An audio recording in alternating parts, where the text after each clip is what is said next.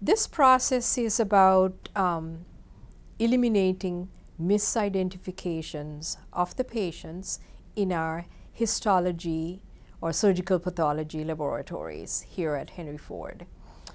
What we have found is when we are accessioning, when we are registering patients into our information system, there's an opportunity where we can miss the requisition, the order that comes in, and the container labels mismatches. It's very difficult for the people to, they're working so fast, it's very difficult for them to see like similar names like Henry Smith and Denise Smiths and so forth. When they come one after the other, it's very difficult for them to decipher this is actually a different name. So what we have done to mistake proof this process is to go into barcoding up front so that the process is very smooth and to eliminate mis-IDs completely.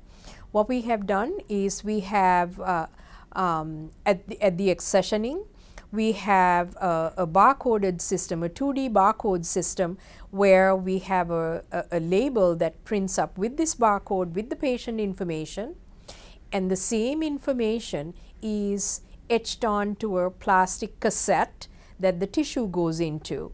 And then so we have created for the a label for the lab tag and the container, two barcoded labels, which transfers to the next work cell, which is the gross examination bench.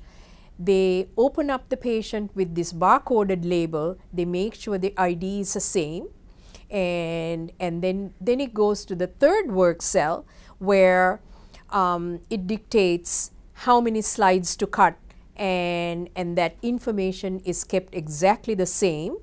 And we have minimized three work cells, which is three major work cells, which is in surgical pathology the entire process basically. And when the slide goes to the pathologist, they scan the barcode and they open up the case so that the patient ID is kept the same, travels between all the stations, and we have, by doing this, we have eliminated mis-IDs completely.